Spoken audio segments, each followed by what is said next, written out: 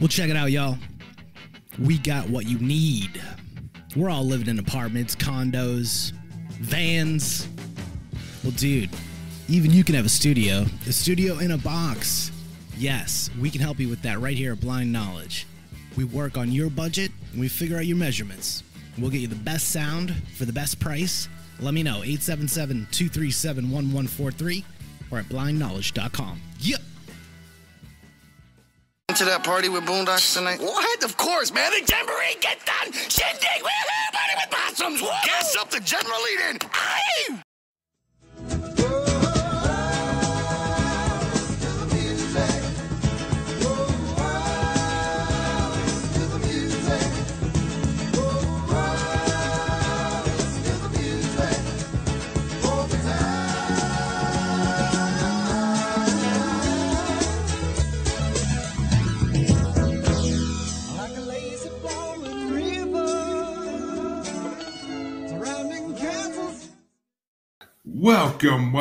Welcome back to Maniacal Music Musings. I'm your host, Jeremy, as always.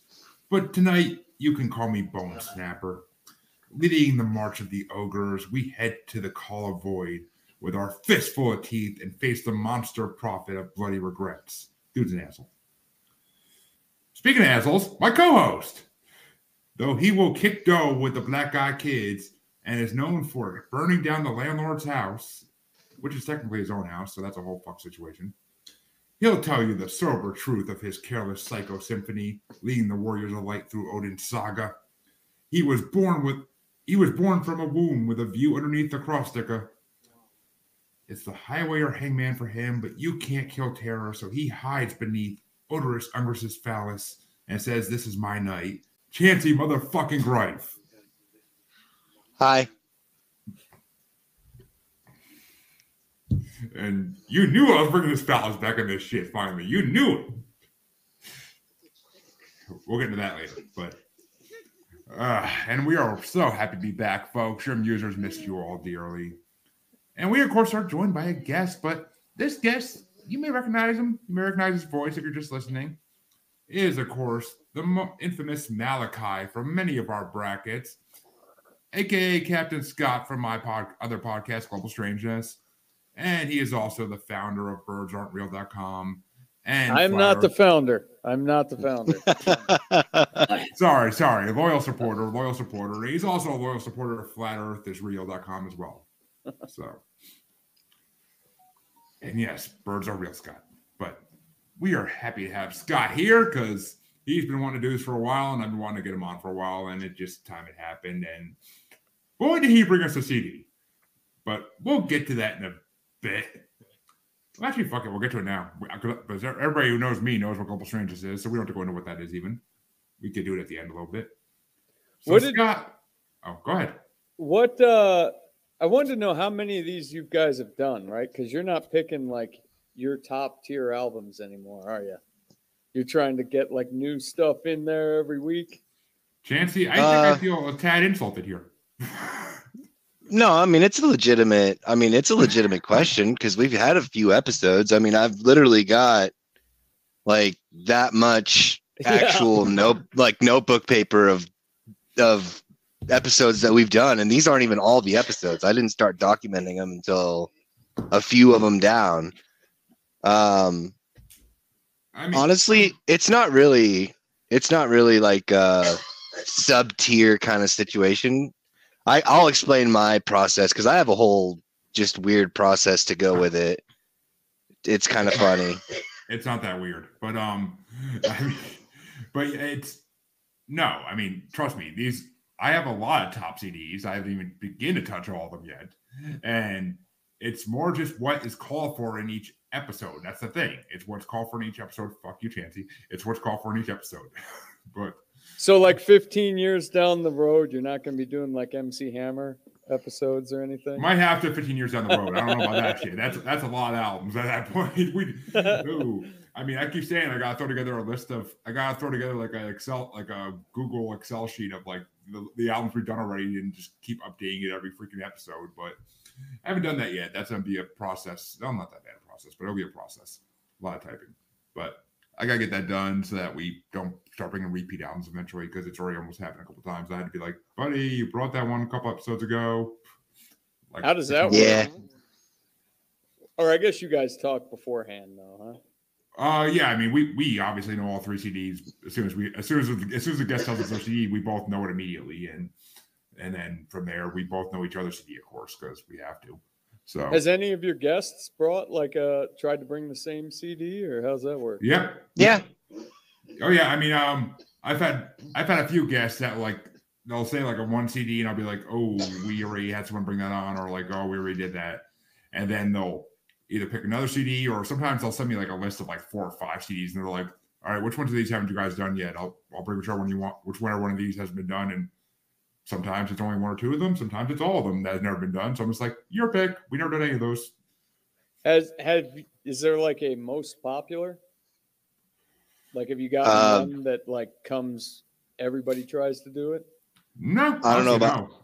I was gonna say I don't know about everybody, but I definitely remember somebody trying to bring Wu-Tang Clan's Enter the 36 Chambers. Oh yeah, because someone we canceled. We did an episode and they couldn't make it, so we just did our 2 CDs, and then we brought them back on the next week, and they wanted to bring the CD Chancy brought the previous week, so it didn't fucking work. But and we've had, I mean, other than that, not really. I mean, a couple of people have tried to bring some of the 90s metal Chancy's brought on. Like, they've tried to bring that on, and I'll be like, oh, we already did that.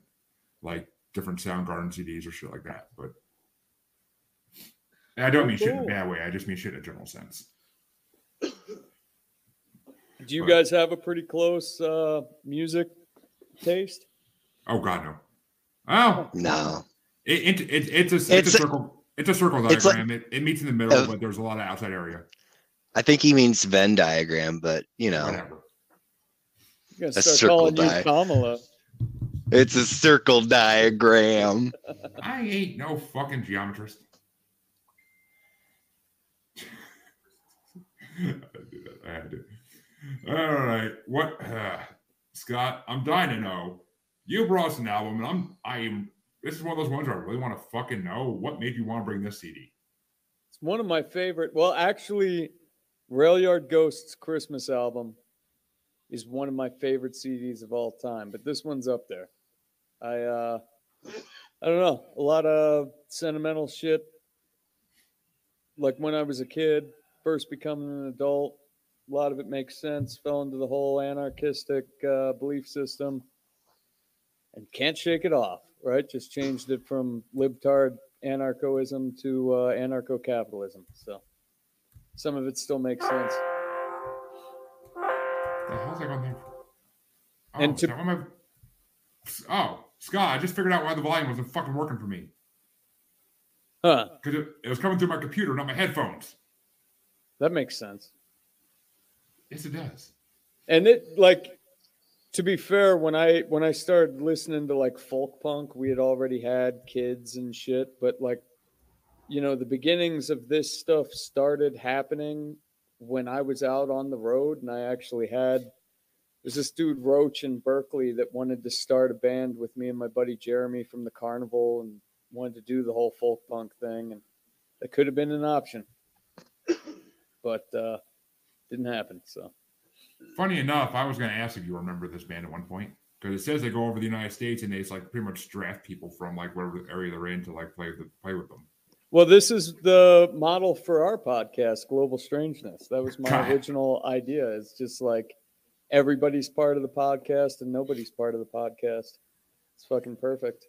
Didn't work out that way. No, it didn't. 13 people down to 4 in the first like couple days that you started that chat. So yeah, but we got Bruce and Michael now. So oh yeah, now still hope. We got 5 people. I don't. At this point, we can't have any more. It's like go way too fucking long. It's already getting long at this point, so it's like, but you forget I'm on the East Coast out of all of you, and I have the fucking it's latest for me out of all of you. So by the time we get done, it's like 11 o'clock, and I'm like struggling to stay awake at the freaking table here. So it's like, So what were you guys' honest thoughts on this? I know this is like a very selective taste of music. First things first, just for dexterity. What was the name of the album and the band? Higher Earth by Rail Yard Ghosts. Conjunction, connection, cosmic conjuration. Conjunction, connection, cosmic conjuration. Conjunction, connection, cosmic conjuration.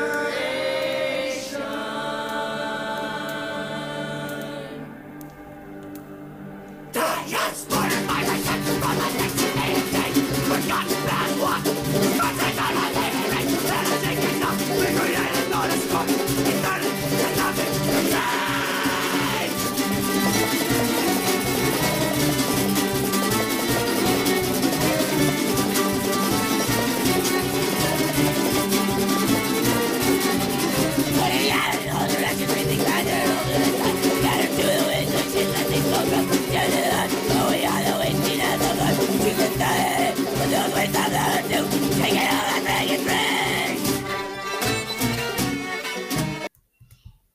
All right, Chancy, what do you think of it? Well, I mean,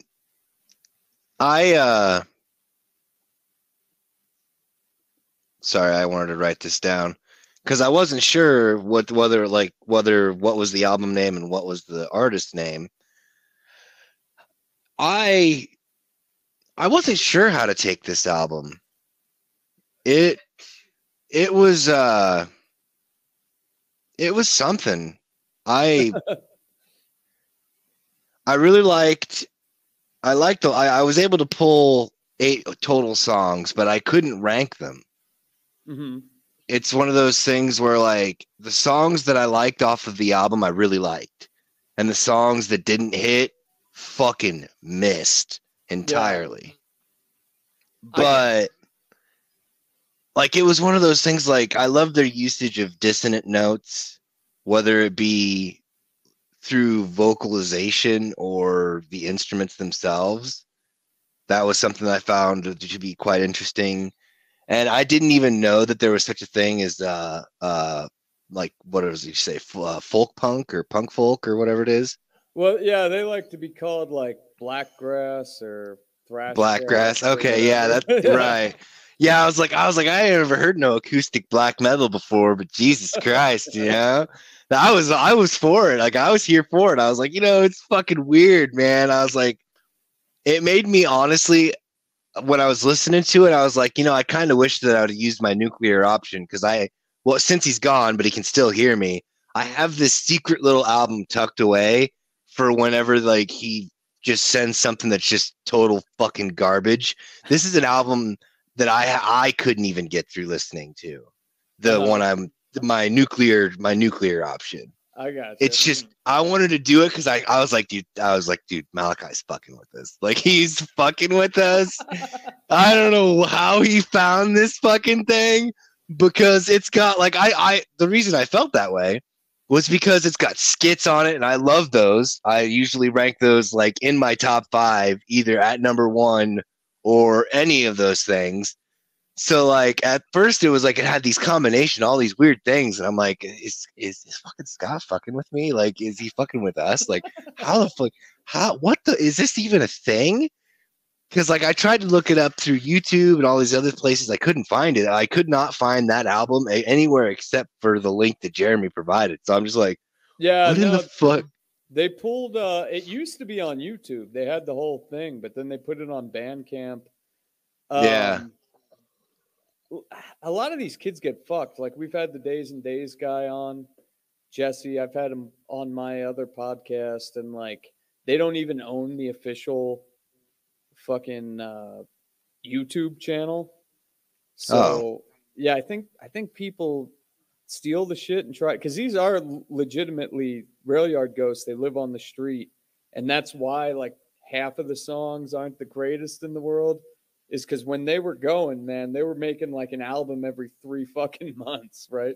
They're just playing on the street, panhandling, and churning out music.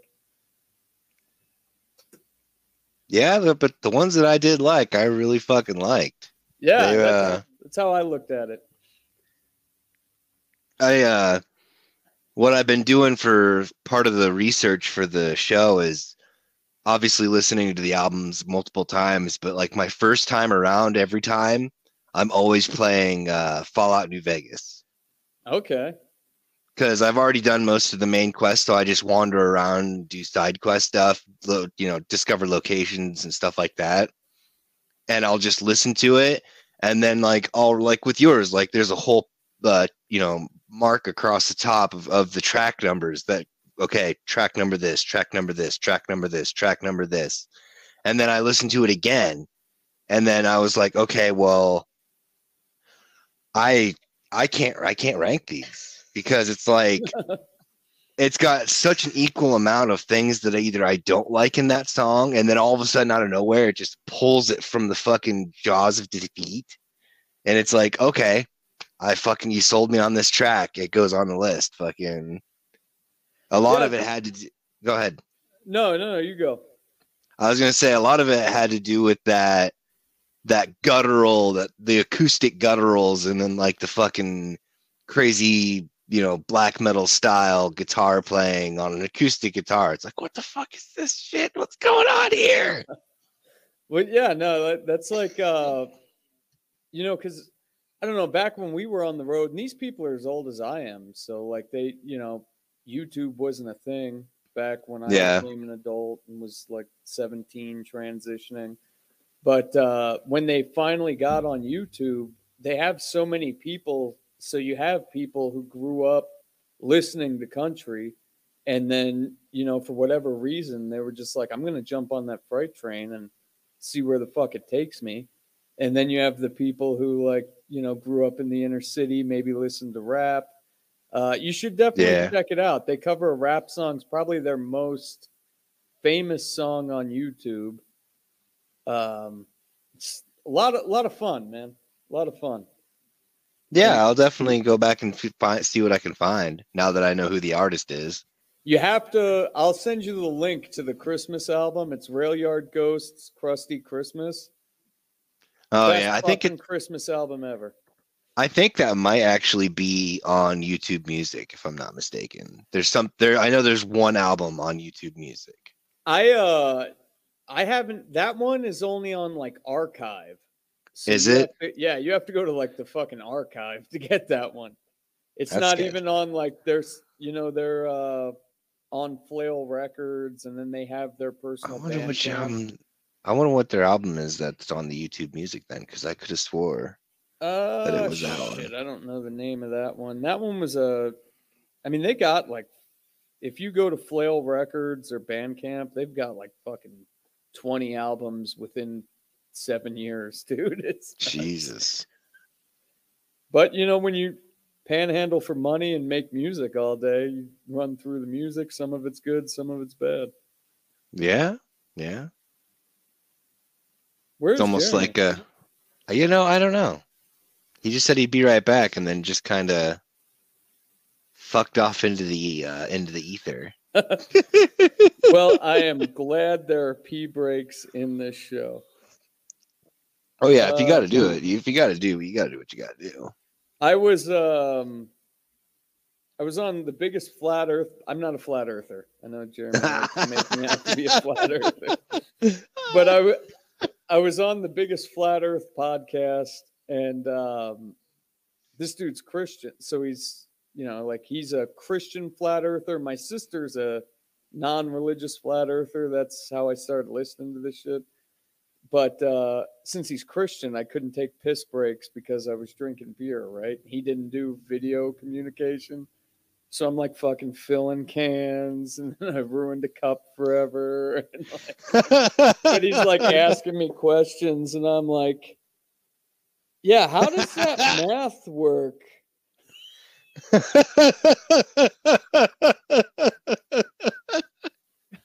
Oh, Jesus Christ. I couldn't even.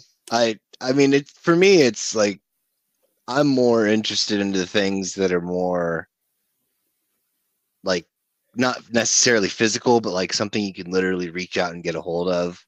like Operation Northwoods or any of those white papers.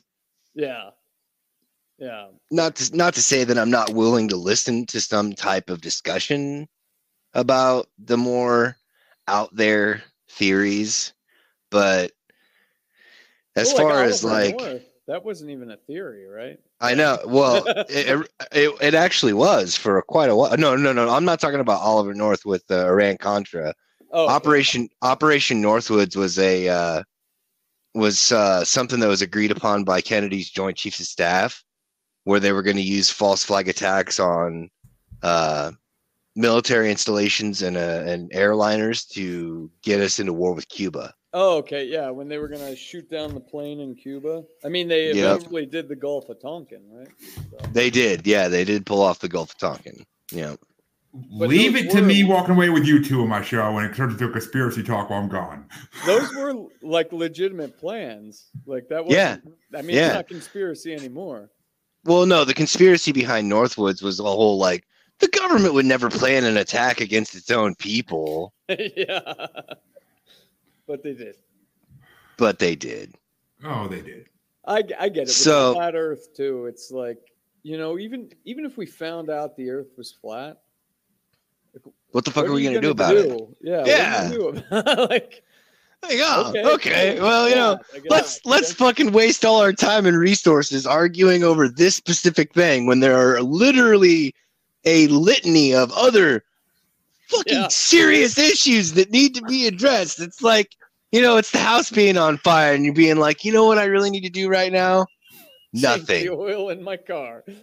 Yeah, I got to change the oil in my car. Never mind everything else. There the other day. Right? I don't know. I mean, I think they just get so nice guy, super nice guy. Yeah, that is. I mean, that. Yeah. There, and they stop believing in anything the government says. Yeah. But the flat Earth thing, it's like, okay, cool. There's a firmament above us. It's flat. Who cares? What's going on, Shannon? Glad to see you watching. Now, as far as Rail Yard Ghosts goes. Yeah, what's your fucking thoughts? Let's go. Come on. I don't think Jeremy's going to have a favorable view on this at all. See? Exact opposite. Once again, you underestimate my musical value here. I actually found it okay. I found some of it enjoyable. Some of it I was just like, what the fuck is this? But I literally showed my fucking coworker today because he's a huge metalhead, music head like I am, and like he's like 10 years older than me. And he puts on video of them like playing on the street corner, and he's like, "Look at these dirty hippies. They need to shave their fucking armpits." That's what John Buckles thinks. When Jesse came on our show, he was gonna start some shit, but he didn't. So, it's their music's not bad. Like some of the songs I freaking love, and you'll get when I get to my top 5, you'll hear that. But it's just like, I have a fucking list for this album. It's not like it's just like, oh, here's 5 I had to pick. But it's just, it was a lot. It was just different. Like every song was a little bit different, and I don't like the fucking woman screaming part. Like that part to me is just like, what the fuck is this shit? Oh it's like, man, dude, I was gonna pick Harem Scarum. That's a fucking old crust band from the 90s out of Portland. It's all women. You would have hated that. No, I got nothing. We've demonstrated our love for women on this show before. We did a whole episode dedicated to women who could sing great. But it just, I don't know. I really don't. I mean, there's 4 songs I definitely got hearted and put in my Spotify like songs list. So obviously I didn't hate it. You got it on Spotify? Yeah, it's on that CD's on Spotify. A lot of their CDs are on Spotify. Oh shit. Yeah, I guess you got to pay them or something. I go to Bandcamp. I'm surprised you guys don't do Bandcamp. I do Spotify. I always find pretty much everything on Spotify, except some comedy albums. But I don't do Spotify Premium, so I usually don't. I try to stay away from Spotify as much as I can. I had to as far to as your like for guys' CDs. on YouTube. It was like mixing it and shit. Yeah, it does. Yeah, if you don't pay for Spotify Premium, it does a shuffle. Yeah, it's fucking bullshit.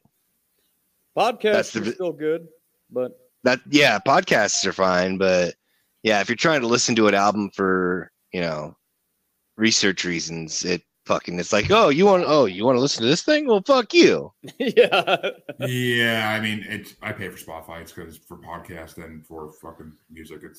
I was using Apple, but they didn't have one app you could use in your Android, so I switched to Spotify. And yeah, hey, I mean, April, that makes sense. Hey, April, what's going on? And yes, everything does require a woman's touch. I 100% agree. Everything. But, I don't know. Does Gwar? Actually, Man. they did. They did. Does Gwar pre 1990?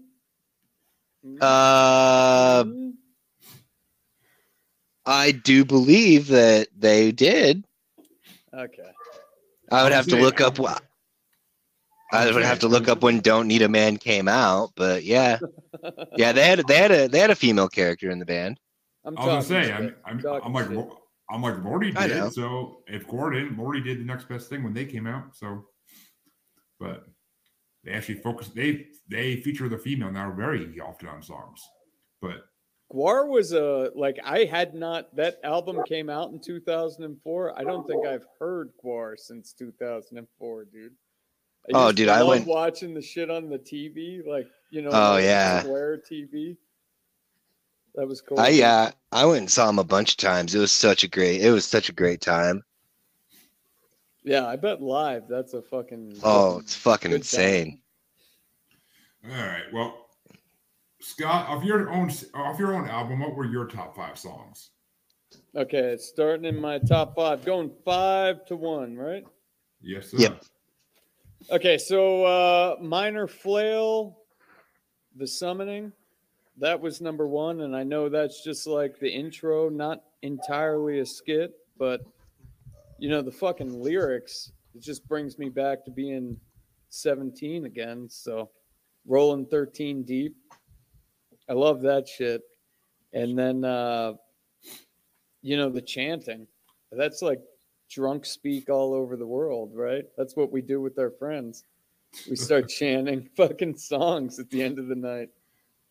So that was my number 5. Oh, you keep going. You go through your whole list. I keep going. Okay. And number 4 is Warriors of Light. So this is the perfect fucking song to sit by a river and fish and drink beers. See, when Chancy sits by a river, he's just sitting there with his gray beard telling kids stories. You know how that's a lie? You ain't gonna catch me out. You ain't gonna catch me outside. How about that? No, man. The fucking Warriors of Light, sitting by a river. It's got that like perfect, just chill rhythm. Fucking cooking some food on a fire and drinking some beers. I think that's fucking perfect for that. And then number 3, burning down the landlord's house, even though it's ironic, right? It's what everybody wants to fucking do, right? Yeah, it's just a solid sing-along to anthem. It is. And then Fear Not would be number 1. I think that song just like invokes anarchism no matter which way you want to do it. It, just live free, stop worrying about the shit, and then the chanting at the end fucking brings it all together for me. And my number 1, Mad Mulligan. Come on now. We're getting into Halloween. It's almost October. Crusty Kid spelled Odin. That shit's fucking awesome, dude. That was the first song I heard off of this album. And that shit, you got to listen to the lyrics. Oh, I did. I listened to the CD twice today, actually, because I wanted to actually hear what they were saying. But love that fucking song, dude. You'll see when I get to mine. But Chancy, what were your top 5? I'm dying to hear this. So, like I was telling Malachi, man, I have 8 songs altogether, but I got 9. Suck it. None of them are in any particular order. All of these songs are songs that like impacted me in a fashion that I was like, man, I like that. there, I couldn't put something. I can't be like, oh, this is number 5, because it's like there's so many elements of certain songs that are like I wasn't feeling it, and then all of a sudden something happens, and I'm like, okay, this one goes on the list. But Call of the Void was one of them. March of the Ogres, Grandsons of Pullman Porter. That was pretty all right. That's a good fucking story. Yeah, I like that. Read Between the Times was pretty good. Burning Down the Landlord's House. My Oh Me. Careless. And then Minor Flail the Summoning was pretty fucking kick-ass as well. Yeah, I like when they changed the fucking go to the Spanish and then it's chanting. Just yeah. off the hook, dude. I mean, this CD basically to me was like the biggest acid trip ever, because it's like literally jumping from one nightmare sequence to the next almost in a way. And it's just like, what the fuck is going on here? Like I literally had to keep checking to see if the songs changed at certain points, because I'm like, did it go to the next song? Oh no, it's still the same 16-minute song. Yeah, right. Did you think I was fucking with you like Chancy did? No. I knew right away. I'm like, as soon as I heard snippets of it when I was going to pick my CD the first time he gave it to me, I was like, this is Scott. I'm like, this is so fucking Scott. I fucking know this. This is Scott. I'm like, I knew he was either give me some weird shit like this, or he was going to give me some like 90s ska punk stuff. Like, no, it was either this or Diant Word. So I would have loved that. That would have been so awesome. But so yeah, unlike you, Chancy, I was able to number mine. It took some renumbering here and there, but I did get 9 altogether, because there are 4 honorable mentions for damn sure. My Oh Me was my first honorable mention. Highway or Hangman Part 1 was the next honorable mention, because that song's freaking awesome. I mean, that's like a lot of these remind me of pirate songs, like in a way. Like that's just, dude. Like, Crusty kids are pirates. Ride the fucking train town to town. I mean, I swear to God, that's why I thought like you were part of this band or something at some point. Like, I'm like, is Scott like jumping trains from carnival to carnival while he's in this band? Like, yet, what the fuck? dude. Not yet. It's a retirement plan. Oh, you're going back to the carnival retirement. Okay. Chancy, calm down. I know he's carnival folk. Calm down. I know. He's just looking at me like a circus guy. I'm just keeping my mouth shut. Hatred. I'm just keeping my mouth shut. I've already admitted that you guys had talent and we're just a bunch of tweakers. And that's why we're cool. My third honorable mention was Careless. And my last honorable mention was Mad Mulligan's Conjuration Part 1. I didn't like Part 2. I only liked Part 1.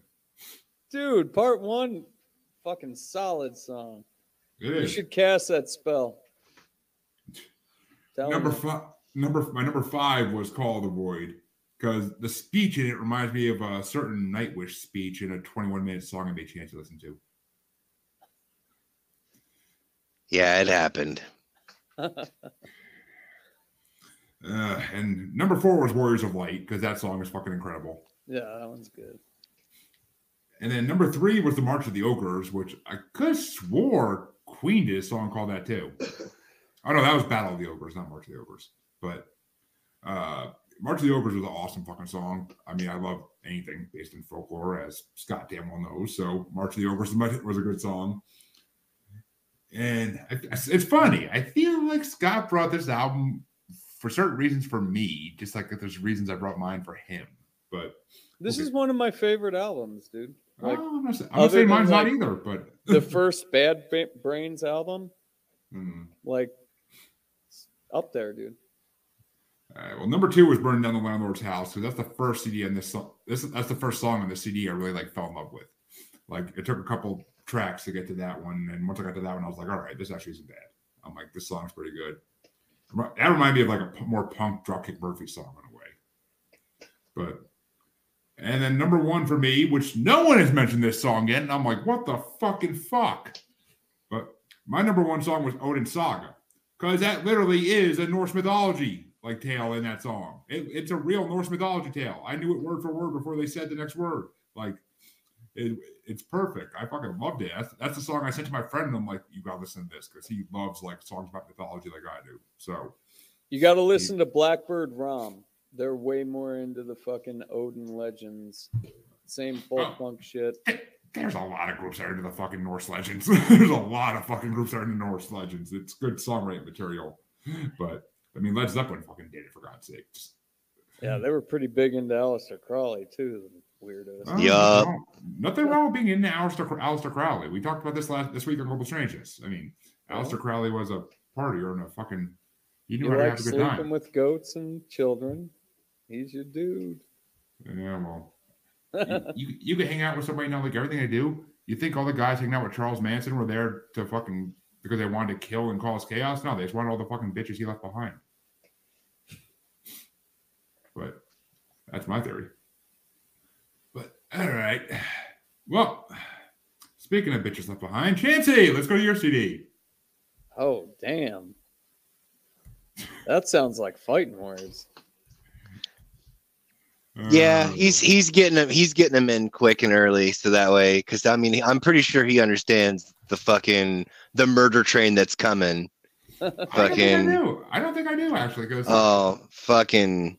Somebody liked a certain somebody last time they were on the show. Yeah. You ever have one of them times where you got real drunk and you slept with the ugliest motherfucker at the party, and then you wake up the next day and you realize that you made a terrible mistake?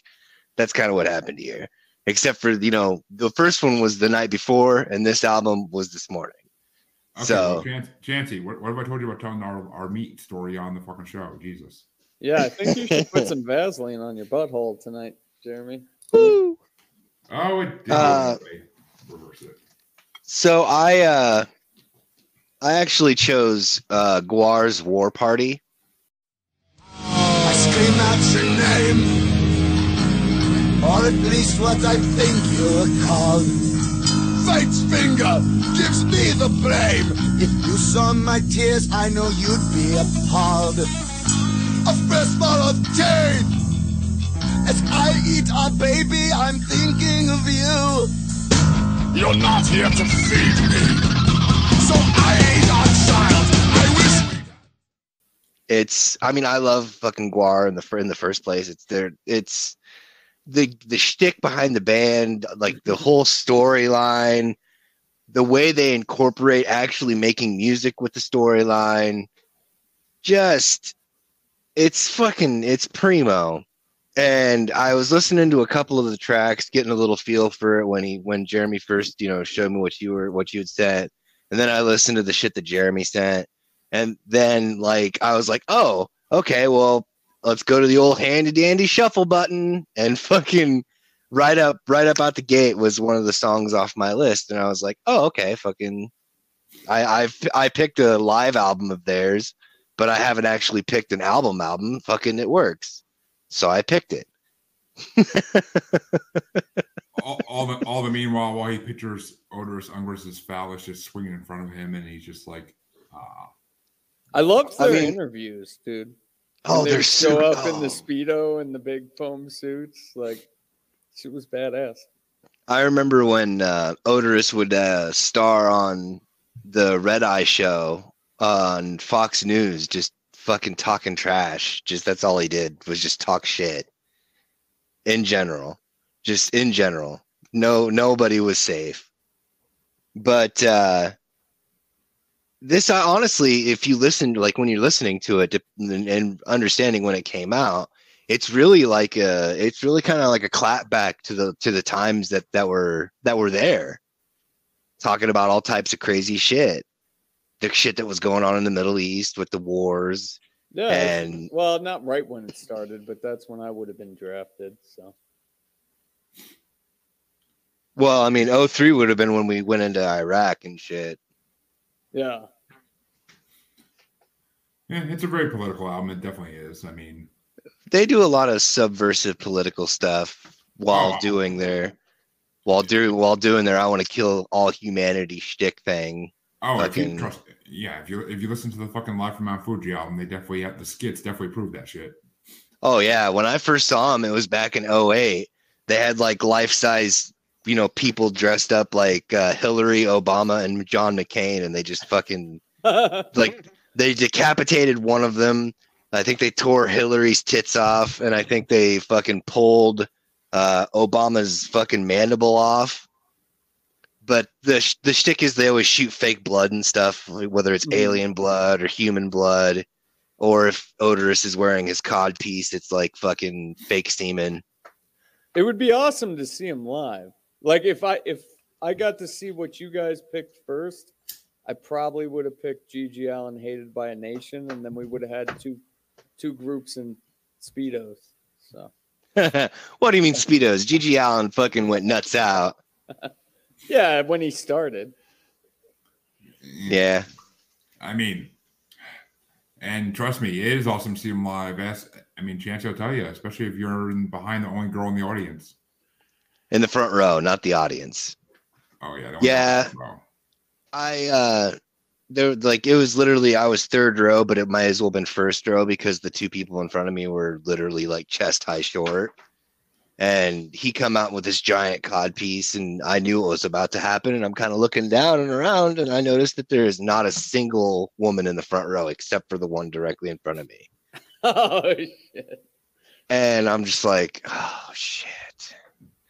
So he starts just unleashing the fury on this poor girl, and it's just ricocheting over her head onto her boyfriend. And I'm like this, I'm just like, it's not real. It's not real. It's not real. It's not. He's fucking so stoked. He's like, Odorous came on my girlfriend. I'm just like, oh my God. It's fine. This is fine. You don't wear your good clothes to a Gwar show. This is understood. And Chancy's just behind him like, Odorous came on me. Odorous came on me. Like crying at the same time, but a little bit of splashback, Did you save any? Like when they die, dude, that might be worth some money. Well, Odorous already died. The lead singer died. They're still touring. They just got a new singer. I haven't went and seen him since, unfortunately, but see, dude, yeah, damn, that'd be worth some money. Yeah, you could sell on eBay Odorous's semen, $5,000 a vial. Possibly. Yeah, dude, they were selling Disneyland fucking Mount Splash or whatever the hell the ride was, water when they Splash Mountain. Splash really? Mountain, yeah. Jesus Christ, that's stupid. Ew, why would you want that water? It's got more germs in it than a fucking AIDS pool. Well, and like, who the hell tells it's from that water, right? You just film it right. Someone just dumping some Poland Springs into a fucking tube, like it's Splash Mountain. Just get. It'd have to have the official provenance. Yeah, I guess they do kind of dye it a little blue, so you'd have to work some fucking food color in there. But just get that blue toilet water. You could test it. You could test it. You just gotta fucking hold the black light up to it and see how much shit sparkles. Because in that water, there's definitely some throw up and shit. But, and all right, well, as our guest, Malachi, what did you think of Gwar? Gwar. So, like I said, I had not heard this album. At least it said on Spotify it came out in 2004. Yeah.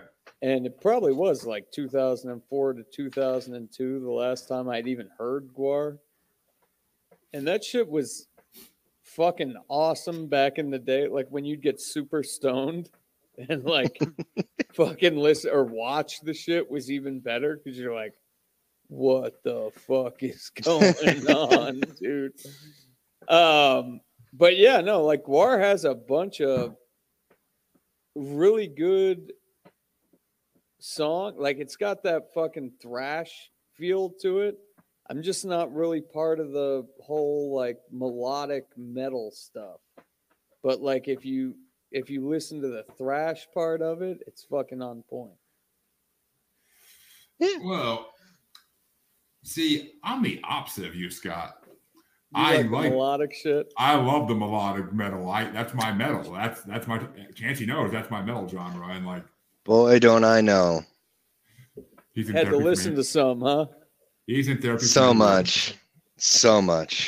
But so much. The thrash stuff, certain songs I could do with thrash stuff in, but some of the songs on this album, I'm just like, they were better with the skits opening them up. But I mean, like, Bring Back the Bomb. I didn't even like this time around. I liked it better with the fucking skit of fucking Osama bin Laden before it. So. No, man, I could imagine seeing them fucking live and like during those thrash parts. There are some good songs in there where like I've never been to a Gwar show. I don't know if people start picking up the chains and we get into this like hardcore rhythm shit doing karate in the middle and then like right back into a circle pit. But fucking like they've got some shit you could dance to. You know what I'm saying? It was pretty big. It was, hey, what's up? Yeah, it's honestly a basic kind of mosh pit thing more than anything. It's like circle pit, mosh pit, no hardcore dancing or anything like that. Just fucking everybody's slipping on the thing. Everybody's slipping on the fake blood and sperm. Mostly everybody's. Go ahead. No, you go. I'm sorry. I was gonna say, yeah, mostly it's kind of limited movement because of all the. They basically just hose everybody down to keep them cool because everybody's just so packed up to the fucking stage. It just gets hot, so they hose you down. I bet you if fucking like before they were big, those shows would have been fucking awesome, dude. Oh, dude, it'd like, been fucking insane. You go to like a club where there's 60 fucking people there, and there's these people out and fucking costumes and shit. And the music, Dave Brocky's a genius. Was a genius. It's like a Green Jelly concert. They fucking throw out like all these freaking foam ass masks, like big ass bodysuits for you to put on, and like the mosh shit becomes insane. Like these people can't even see where the fuck they're going. They're just like running into everybody. It's hilarious. and meanwhile, the lead singer's just up on stage stripping down to his fucking boxers. But because why not? And making you yell at his band sucks. And making you yell at his band sucks. But yeah. Jeremy, you took a like 20-minute sabbatical. I've had about 4 or 5 beers. I got to piss real quick. Well, I'll just go on Chancy's album while you go ahead. Okay, cool. Take me like 30 seconds. I swear to God. Yeah, it wasn't. Trust me, it was no sabbatical, but it was war. But yeah. Gwar. I do like him. I do love Gwar. You know that. Gwar's the shit. I enjoyed this fucking album. I did. I enjoyed it, but I mean, it's just it's one of the few bands I prefer live. I mean, yeah, you can understand more what they're saying on this CD, which makes it a little better because you guys understand the lyrics, but because it's not the fucking guitars turned to like 15 and the lyrics are like 5, but it was a good album. I mean, I'm kind of curious to see what else Gwar has done. Lots of stuff. Oh, lots of stuff. I know. I know. Their jazz songs pretty fucking kick ass. Some Dave Matthews Gwar, all right. Oh, it's not Dave Matthews by any means. It's literally like it's a whole thing. I'll bring that one someday, and you'll be like, "What the fuck?" But I enjoyed it. I mean, of course, the whole time I'm picturing Odor Sunburst in front of you, and I'm just laughing the whole time, knowing I'm going to get to bring that up in the show and make you tell the story again, which, of course, is going to be all the more pleasant. But yeah, I suppose Gwar's not bad. I can do Gwar. I can do Gwar. It's a lot better than other bands you brought on. I'd rather do Gwar than fucking Soundgarden again. So, sorry guys, that never happens when I'm podcasting. Yeah, right. How many times in fucking Global Strangeness will someone be like, Scott, and I'm looking away for a second. I'm just like, he's taking a piss break again. Well, goddamn, the show goes like 2 hours, dude. You got to take it. I know. We need to have a talk about that, actually. But, so, Chancy, what were your top 5 of your album? So for me, number 5 was You Can't Kill Terror. Number 4 was Womb with a View. And number 3 was War Party. Number 2 is Crostica. And for me, number 1, any opportunity that I have to make it number 1 is always going to be Bring Back the Bomb. Always. That song is fucking, dude. Not only is it a great way to start this album just on its own, but just the lyrics of that song hit so much harder than the fucking song itself. It's just like, holy shit. Like when they're talking about the whole, making the bet about whether or not it would ignite the atmosphere, or the part like halfway through the song where he's like, and while we're at it, let's go nuke Tibet. Let's vaporize the oceans with glee. Saving the whales an agenda for some, nuking them sits well with me. Like, that's so fucking awesome. Like, fuck. Well, fuck the way. That was a real concern, right? Like, they blow up the fucking atmosphere. Yeah, they did a mathematics check, because they were concerned that there's a possibility that it would have a chain reaction to ignite the atmosphere. And they did it anyway. Well, Yeah, I mean, government does what the government does, but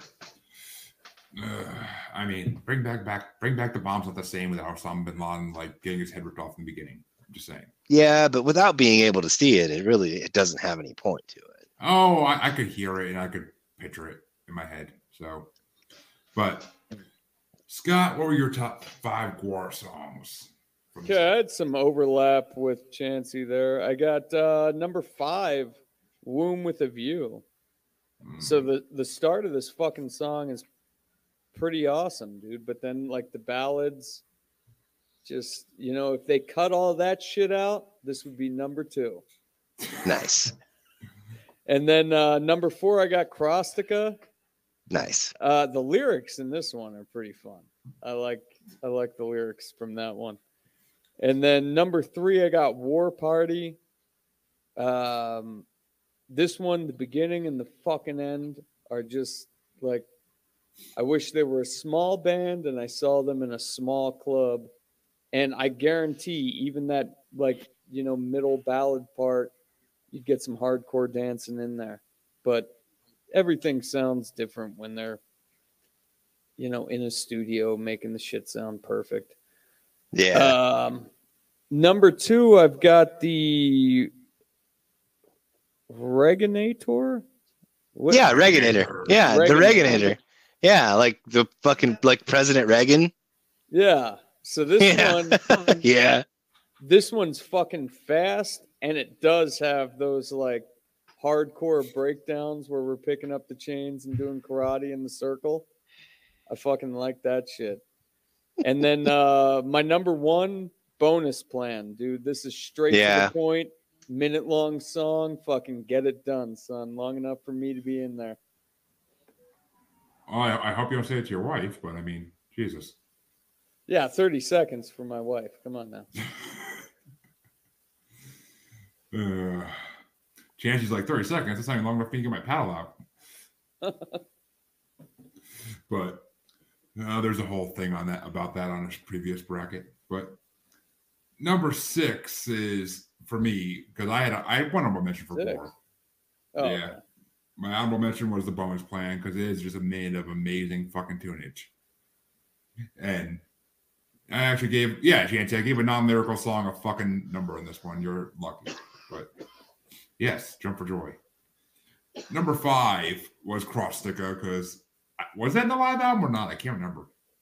Yep, it was. Okay, I thought so. I thought I heard that name before. But tell Vito, shut the fuck up.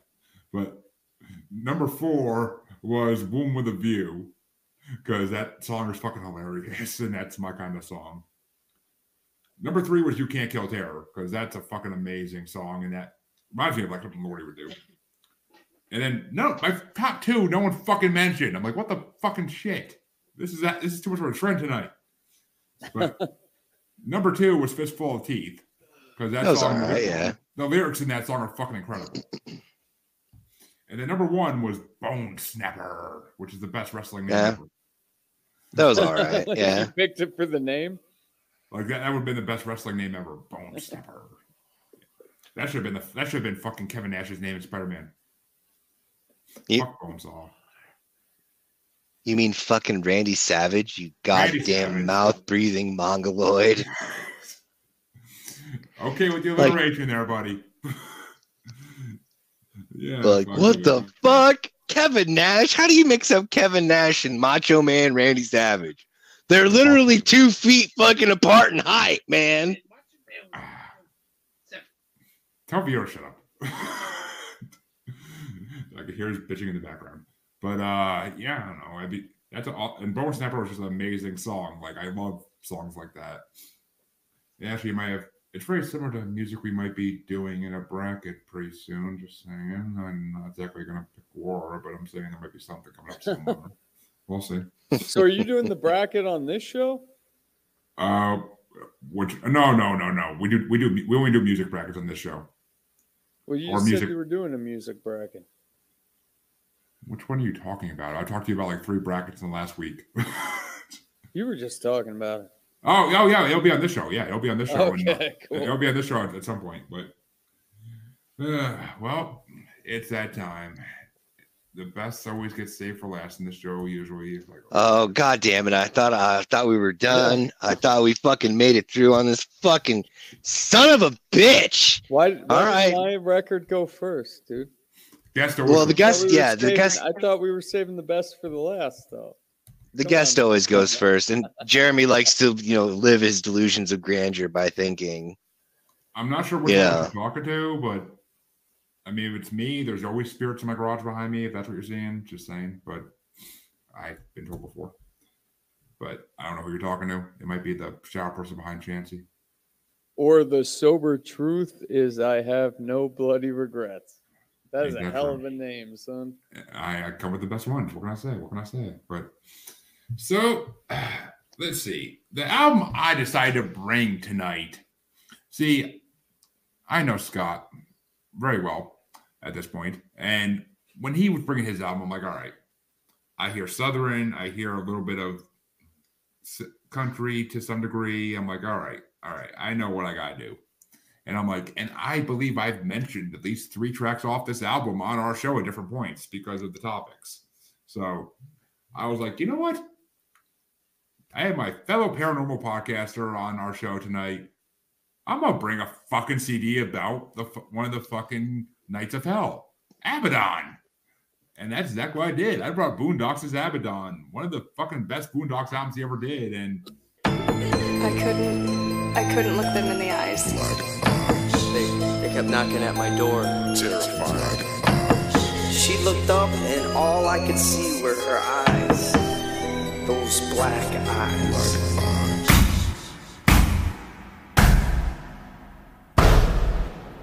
So dark outside, can't see a thing. Through the cracks of this window pane, shadows seem like they come alive. Every noise fucking with my brain. I'm paranoid, think about last night. Can't shake it off, burned in my sight.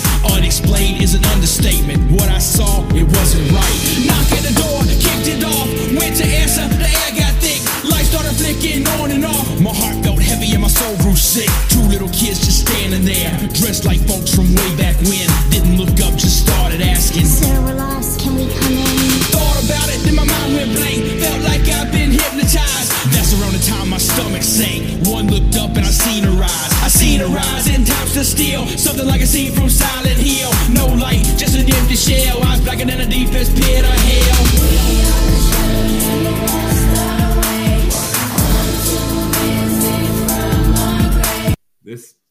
There's so much good content in this CD, and his number 1 listened to song on Spotify is on this CD with over 14 million, or actually 17 million plays so far.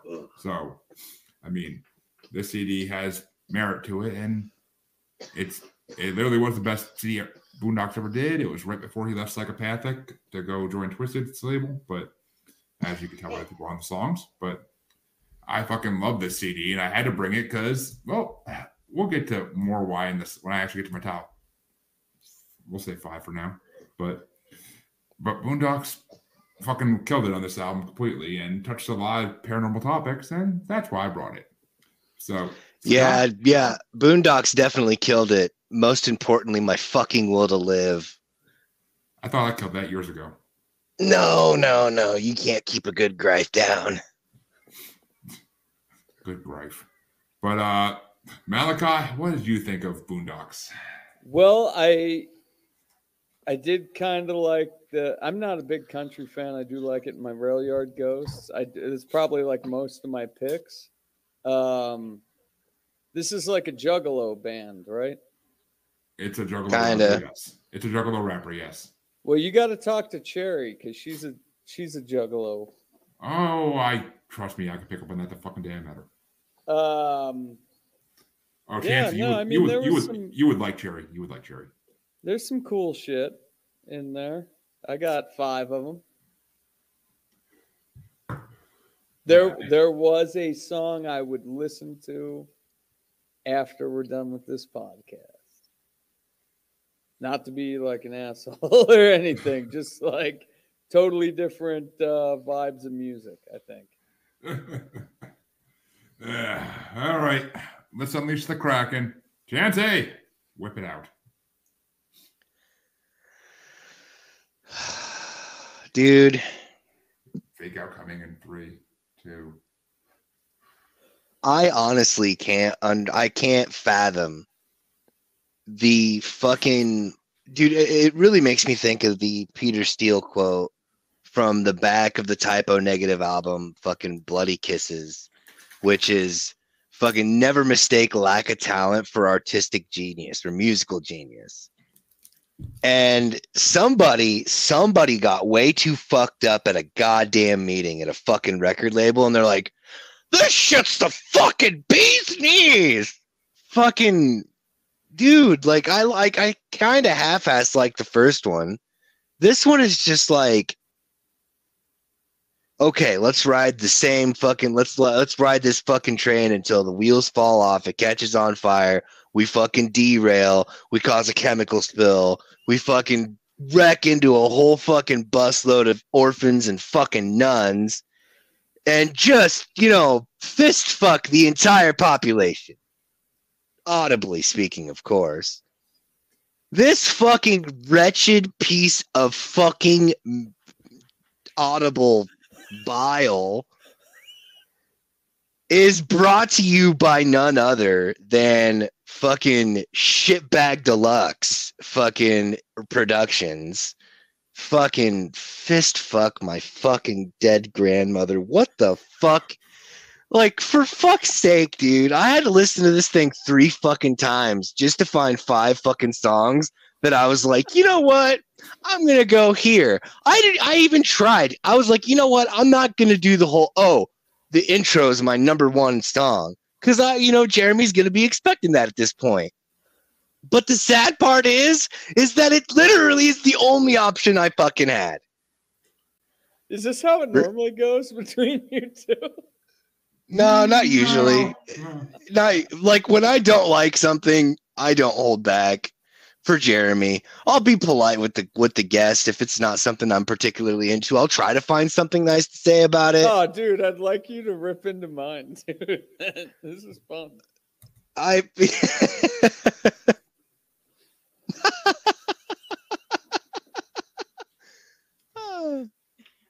No, if I had to listen to it 5 times, I would stab myself in the ear with fucking sticks after the second time. Because,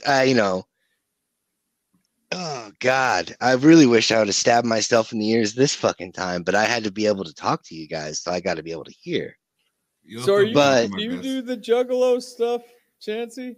So, yes and no. Mostly no. I like a lot of their older stuff. Like, I enjoyed some of their stuff when I was younger, but now that I'm, an adult, well, they're dead, but thanks, Jamie. That's real sweet of you to say so.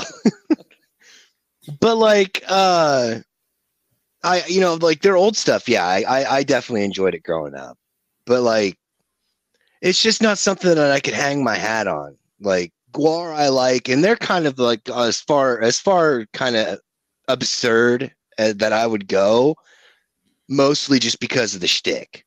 I love the shtick. Yeah.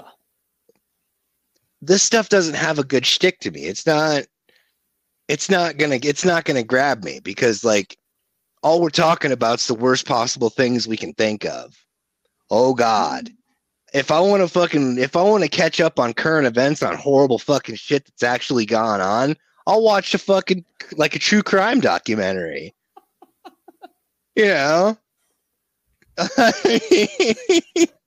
So Yeah. like I never really I mean I was at that age. I've actually tattooed like I don't know 2 or 3 fucking hatchet men on people. Is it the wrestling thing? Like I never got into it. Well, they do that too. Wrestling's always been like a smaller part of it, though. It's always been about the music first. Yeah, but the Hatchet Man thing, like that's never stopped. I don't have any tattoos, but if I was to ever pick a tattoo to get, the Hatchet Man would never even enter the conversation. Yeah, look at you. Look at you. I'm a gang branded, dude. What do you mean? You got gang to branded. Fuck you tattooed on your arm, and then when you have children, put a racing stripe across it. That's the move, dude. That's the fucking move. Nice. See, my tattoo, my kids ask what it means. I just say it's the music I listen to. So I got the Church of Malt Liquor tattooed on my arm. That's awesome. So I had 4 honorable mentions for my own CD. Of fucking course he does. I got some shit, dude. Like I did get one song I would fucking listen to. Well, I'll get more into why I picked the CD as I get to some of these songs, but I get what you were talking about the country thing. I get why you would. Oh, it's not even that. Shit. It gets black-eyed children stuff happening. Well, my first honorable mention is actually a song I used to love, but I just heard it too many times now and it got old. But Psycho Symphony is a beautiful fucking song. Yeah, that's what happened. It is. Yeah, I'm sure. Number 8 is The Sober Truth, because that song actually has like some good value behind it. Number 7 is Prophet, because I mean that's just a creepy ass mystical song. And then number 6 is Bloody Regrets, because Big Hoodoo's verses on that song are fucking incredible. Like I love that. That song just speaks about life. My number 5 though is My Night, because I love the fucking way the last song ends to go into that song. We really gonna go party with Boondox? Hell yes! Squirrels, let's go! Like it's fucking hilarious. Like I fucking love that song. Like, and it's ICP on it. You gotta love it. And number 4 is Kickdo, because Kickdo is fucking hilarious. And I mean, yeah, it's about spousal abuse, but it's still fucking hilarious. Yeah, oh man. So fucking great, let me tell you. Oh, bud. And can Chancy go before me? I'd like to hear his. I'd like to hear his review on this album. No, that's why he finishes it for that reason. But and plus, you gotta love the fucking country as part of that song where Boondox talking about driving on the road listening to Johnny Cash and like using all his song titles. Like I do. It was like a redo of The Devil Went to Georgia. Right? Well, that was the point. That was the point, though. Like they even had the fucking like the violin in the back for it. But number 3 is Betrayal, because Betrayal is a fucking amazing song. And then the top 2 are the reasons I really picked the CD for Scott, because number 2 was Monster, because that's a paranormal song and a half, like just about boogeymen in general. And the fucking Monster is actually the song that has 17 million listens on Spotify. Like that song, it's just, I mean, people can use that song for so many, like people who suffer from Kickdo type shit can listen to that song and kind of like have meaning to it. So, I mean, it can have meaning for a lot of different people. And I mean, the fucking opening with the girl freaking talking and like the poem, it's like fucking chilling kind of. And then of course, number 1 was Black Eyed Kids, because that's the reason I picked this album for Scott, because on our 3rd episode of Global Strangeness, when we talked about Black Eyed Kids, I fucking said in my pop culture section, and Boondox is one of the only people I ever heard to do a song about Black Eyed Kids. I thought you were talking about the fucking TV show from Adult Swim. No, not Boondox. Not the Boondox. But, no, I never even watched that shit, dude. But that's a great show. You're fucking. This is why I need a support group. Like he fucking hates everything that is good. I didn't say I hated it. I never watched it. I'm sure You're like I haven't watched it. I can't. You have to watch it. You have to watch it. I'm sure I would. I've seen enough commercials for it over the years, watching fucking Aqua Teen and shit, that it looks hilarious. But I just never had the chance to actually sit down and watch the whole series. But dude, I when I was doing my street interviews this week, it was fucking Comic-Con, and I was interviewing like fucking Batman or something. Who the fuck was I? No, Obi-Wan Kenobi. I was interviewing Obi-Wan Kenobi, and I saw fucking Shake walk by, and I so wanted to like stop the fucking interview and go run up to Shake and ask him if he wanted to do one, but I wasn't an asshole. Oh my god, that's fucking hilarious. If I was drunk, I would ask Shake. I would have ditched fucking Obi-Wan Kenobi. Hey, Obi-Wan Kenobi always has the high ground, thank you, but not over Shake. Yeah, or if it was Meatwad, there wouldn't even be a question. Oh yeah, Meatwad, I'd be running to fucking ask some questions too, like. Or Carl. Oh. Yeah, Carl. Carl, fucking Aqua Teen needs to come back. They need to bring that shit back. I miss Aqua Teen so far. They made a movie not too long ago. They made another one. Oh yeah. Really? I keep meaning to check it out. I keep forgetting it exists even. But damn, I haven't watched that shit since my kids were like real small, dude. Well, that's when it was out still, yeah. But all right, Scott, what were your top 5 before I let Chancy rip through shit? Okay, so 5 was Monster. 4 was Dope Boy. That kind of reminds me of The Neighborhood. I was gonna say, I'm like, I figured you'd like that song. I'm not a big fan of it, but I figured you'd like it. 3 was the Black Eyed Kids. I really liked the part where they mentioned Silent Hill, because that's one of the fucking like best horror movies ever. What do we got next? 2. Chancy's got some arguments for that one, but you don't like Silent Hill? Oh, no. Jesus Christ. Chancy likes the classics like Hellraiser and Texas Chainsaw Massacre. Dude, if I could watch Silent Hill over again for the first time in VR, that would be the shit. Number 2. That might change it. Kikdo. Yeah, so like the devil went down to Georgia. It had like a good beat going on for it. Looking for a wife to beat. Yeah. And then number 1, My Night. So it was funny, good beat, and I'd probably listen to that song again. Oh, that's definitely a drinking song, like Party with Possums and all that shit, you know.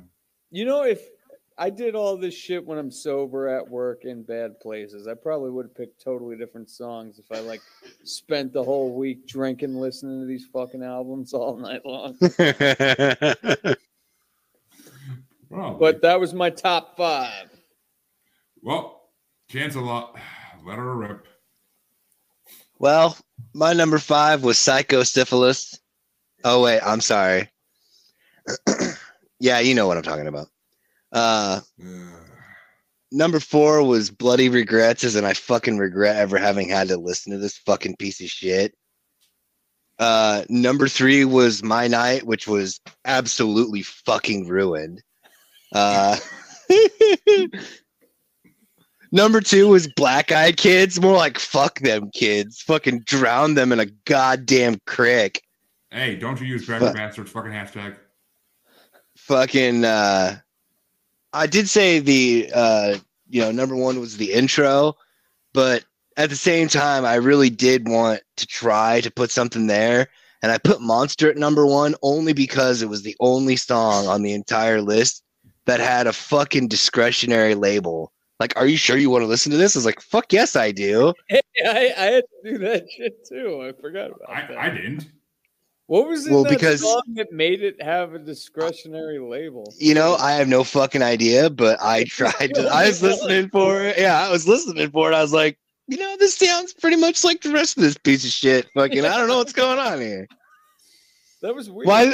Why the fucking discrimination against this specific title? Well, you know what? It's going to the top now. I never heard of any fucking song I listened to. I have to say, okay, I want to listen to this first. I don't know. Yeah, but that's on like you're on Spotify, on YouTube if you're listening to it. It'll yeah. Like it does it for the original Rage Against the Machine album. There's like 2 or 3 songs on there where they're like, "Are you sure you want to listen to this?" It's like, yeah, motherfucker. That's crazy, dude, cuz like, you know, when I get drunk enough and I start listening to G.G. Allen, it'll be like a live album of him like naked shitting on himself. No discretionary.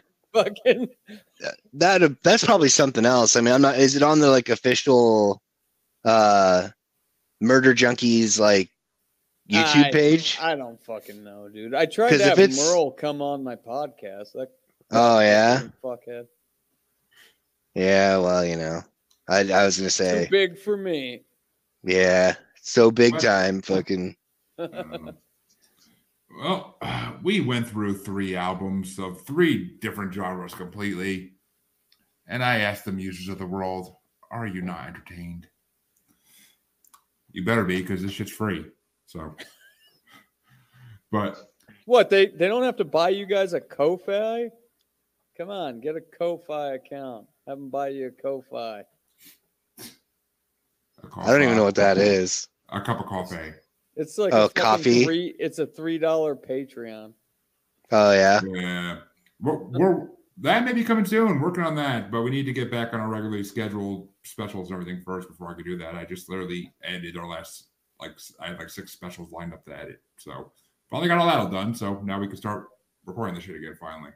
But coming soon. More about that in a minute. But first things first, we want to thank, of course, Malachi for coming on because it's been a fun fucking episode. And Malachi, where can they find you if they want to find you or if you want to be found? Well, I had fun, Jeremy. Curbside Chronicles for my fucking street interviews about nonsense questions to a bunch of random people in the city. And then, of course, Global Strangeness with Jeremy, where there are now 4 people. Well, I don't think Michael drinks, but 3 of us original people getting drunk, and Michael. Not anymore. Not anymore. I mean, me and Deborah are getting wasted, and everybody else is like straight edge hardcore. So that's a fun show to watch. And that's it. Or follow me on the Facebooks. I don't know if you can find them. Fucking click on Malachi. And Chancy, where can they find you besides crying in your closet tonight looking out for the monster? Well, you know, obviously the Facebooks, you know, if they can, the scavenger hunt still is open. If you can find me, good luck. Instagram and fucking TikTok is the Red Eye Roundtable. X is Red Eye Table. What is this X you speak of? The thing that they used to call Twitter. Oh, okay. Yes. Soon it'll be called the Musketeers, but you could, of course, find $54 million, $1 billion, however fucking much it costs. You could, of course, find both of your musers on Facebook, where the streams on the Uncensored, Unapologetic, and Untamed UQ Podcast Collective Facebook group. You can find us on Twitter, where the streams as well, or XXBaby as it's now called, at Juggalo Bastard. You can also find us on Instagram under that. You can find us on TikTok as at Juggalo Bastard Podcast. Yeah, I've been lacking on content there. Give me a break. And you can find us on YouTube as Maniacal Musings to see all our past episodes and see our beautiful faces. Well, my beautiful face. I mean, Chancy. Yeah. But you could also find us on YouTube as Blind Knowledge Network, where we stream all our shows on, because all knowledge is blind. Until Chancy learns that Boondox is a fucking good rapper, you fucking fucker. But it's a great show, too. Until next time, yes, your musers will not be here next week. We will be joining the people over at I Did Not Make These Rankings Network for their weekly draft instead. But we'll be back in 2 weeks with, I believe, the head of the Blind Knowledge Network as our guest. So fun times to come on that one. Let's see if we can get kicked off a network in one night. But but until next time, your musers are out. And remember, watch out for those damn black-eyed kids. Fuck them damn black-eyed kids. Monster, how should I feel? Creatures lie here, looking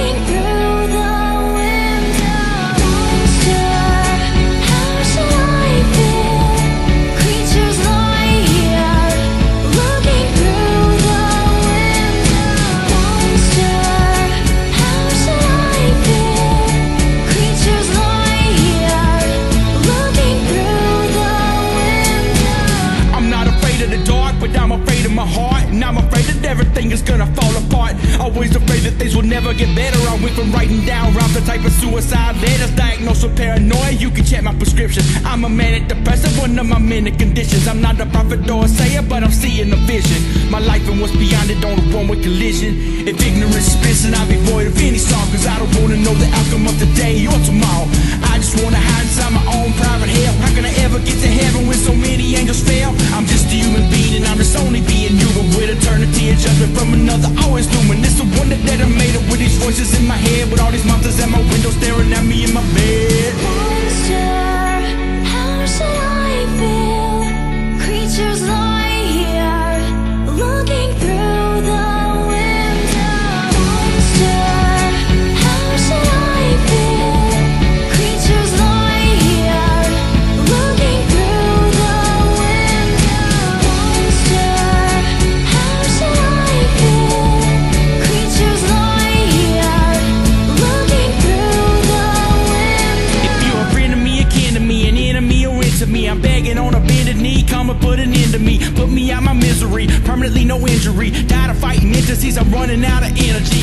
Feel like a lost boy, searching for the answer, just waiting on tragedy, a heart attack, or even cancer. So many monsters hiding, waiting round the corner for us. This life is like a song, I'm at the verse, searching for the chorus. Maybe I should stop and take a moment, put it in perspective. Maybe I should take a knife and take a life and get injected. I just wanna glide on my own fucking terms, knowing it was me that put me in the dirt with the worms. I think I pop another pill, try to heal the ill. Wash it down with gasoline, a lot of matching, that's for real. But I just probably go to sleep and try and clear my head, hiding from these monsters at my window underneath my bed. Monster, how should I feel?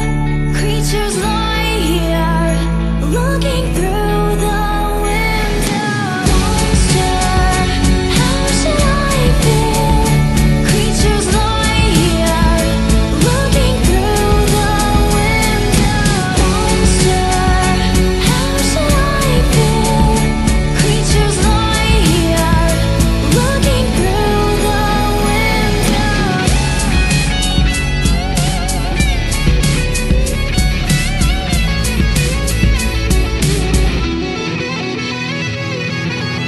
Monster, how should I feel? Creatures lie here, looking through the window. Monster, how should I feel? Creatures lie here, looking through the window. Monster, how should I feel? Creatures lie here, looking through the window. Are we for real going to that party with Boondox tonight? What? Of course, man. The jamboree, get done. Shindig, woohoo, party with possums. Well, get